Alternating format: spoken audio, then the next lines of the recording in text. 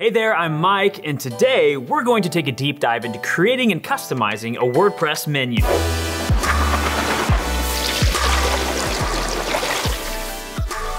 A WordPress website wouldn't be much without its menus and submenus. Creating those menus to your liking from within WordPress is pretty straightforward. If you have the coding skills, you can customize your WordPress menu with almost infinite possibilities. In this video, we're going to give you an in-depth guide to creating a WordPress menu. We'll also show you how to take the functionality and enhance it with a few different ways. But before we get too far, I want to let you know that there will be plenty of code and other resources in the video's description below. And remember, subscribe and ring that bell to get notifications for future helpful content. So, let's get started. As you might already understand, depending on your application's needs, you can opt for different WordPress menu structures. Header menus, for example, are the most common because they deal with primary site navigation. You will often see similar menus above the main navigation too, as this is an excellent place for social media icons, search bars, and more. The website of Kinsta partner SoCal has a fly-in menu that includes navigation and social links. This menu shows that there are more use cases for a WordPress menu than navigating a site. Using WordPress's built-in functionality, more on this in a bit, you can create a menu for almost anything you need. Just as popular as header navigation is the footer. You'll often use this area to repeat your primary navigation for users who scroll all the way down. Also, it's an excellent place to offer more context-based links for your products and services. You'll also see menus within a sidebar if the site uses it. While you won't see primary navigation here in many cases, it's a traditional place for social links, blog post archives, and much more. Creating a WordPress menu is a no-nonsense process regardless of your level of expertise. There are three main ways to get the job done. Use WordPress's built-in functionality, install a suitable plugin, or get your hands dirty with code. Next, we'll show you how to create a WordPress menu using all three approaches. WordPress has built-in tools to help you create a menu. A dedicated screen within the WordPress admin will be familiar to all but the newest users. Of course, using the native functionality to create your WordPress menu has numerous benefits. For starters, you have complete compatibility with your site. Also, you can build your menus using a familiar interface and native tools. To get there, head to Appearance and then click on the Menus page within WordPress. This screen divides into a few different sections. At the top, you'll find the option to select a current menu or create a new one. If you decide to build a new menu, give it a name and check out the Menu Settings section. There are a lot of checkboxes here, but you've got two main decisions to make. One, add top-level pages to the menu automatically. Top-level here means pages you'd create within WordPress that aren't children of other pages. For example, a blog post isn't a top-level page because it will have a parent archive page in many cases. On the other hand, a contact page is often top-level because it won't usually have a parent page. Secondly, the menu location. Each theme will have its menu locations. Unless you alter your theme's core files, the theme developers have hard-coded these menu locations. Some themes may allow you to customize them through their settings. Once you're ready, click the Create Menu button. The screen will refresh and will show that you're in your new menu. Next, take a look at the left-hand side of the screen. This screen lists all the posts, pages, taxonomies, and other linkable assets on your site. You build your menu by checking boxes on the left, then clicking the Add to Menu button. That'll move them to the central section of the menu screen. Here, you can drag and drop menu items into place. If you click the expansion arrow next to each item, you can also set a label for your menu item or remove it. Once you click Save Menu, you're good to go. If you expand the Screen Options menu at the top of the screen though, there's more you can do with your WordPress menu. The Screen Elements group lets you show menu meta boxes in the left-hand sidebar. In contrast, the Show Advanced Menu Properties group displays link targets, descriptions, and CSS classes for list items. There's one more aspect of the menu screen worth noting. The Custom Links box lets you set a link of your choosing rather than a predefined page on your site. This option is how you can add social media links to your WordPress menu. The platform will pull the correct icon for you based on the site you select, giving you the opportunity for well-displayed logos for the site you choose. The immediate solution for adding functionality to WordPress is through plugins. The previous section had covered why WordPress's native option is almost all you need, but plugins can expand on that functionality. There's a question of whether you need a dedicated and additional plugin to create a WordPress menu, although there are many good reasons for doing so.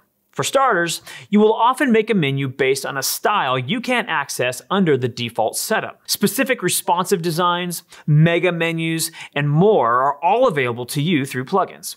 What's more is that you can build menus using a dedicated editor and choose from preset templates in a lot of cases.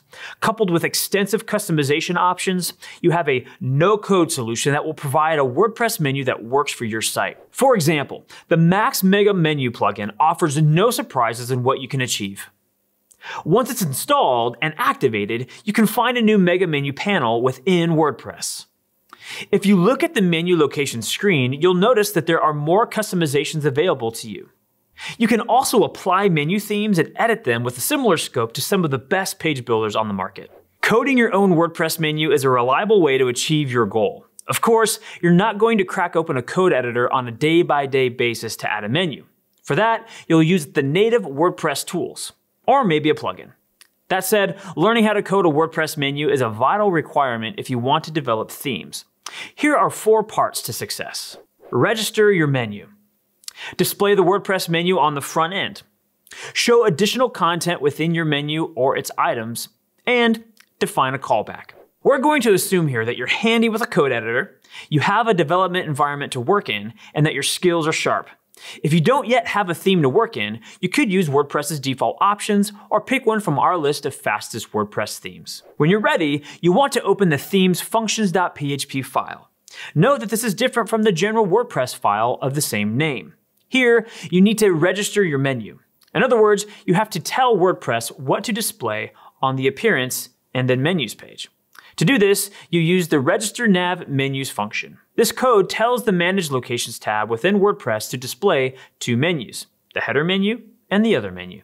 Next, you have to display your menu using the WP Nav Menu function. You'll add this into the template file that corresponds with where you'd like to display the menu. In our case, we're going with the header, so you'll add the following code to our theme's header.php file. It could be that this code is wrapped in an if statement, along with some of the other menus. So you'll want to follow the conventions you find. At this point, you can work with the menu in WordPress much like any other, though you may also want to consider adding additional content to your menu items. For example, you can expand the defined array to include HTML tags that will render on output. Your final task here is to define a callback. By default, WordPress displays a populated menu when the specified one isn't found. As an alternative, WordPress will display a menu of pages when no custom menu is selected.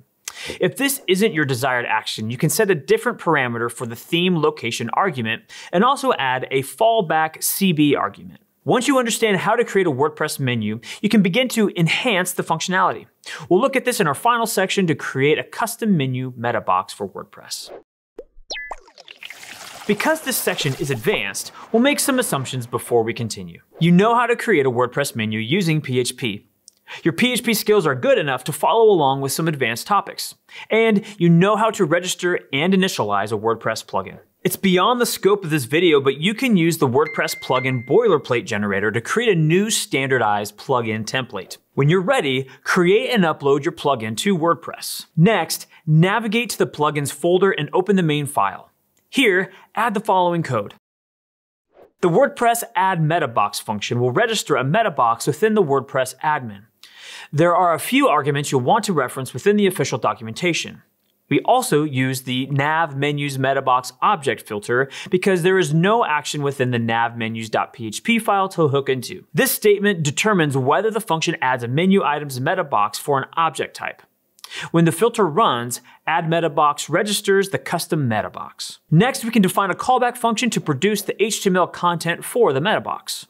The global variable remembers the current menu ID, while Walker variable stores a new instance of the Walker nav menu checklist object. That'll build the HTML list of menu items. From here, we have to determine the active tab in the custom meta box.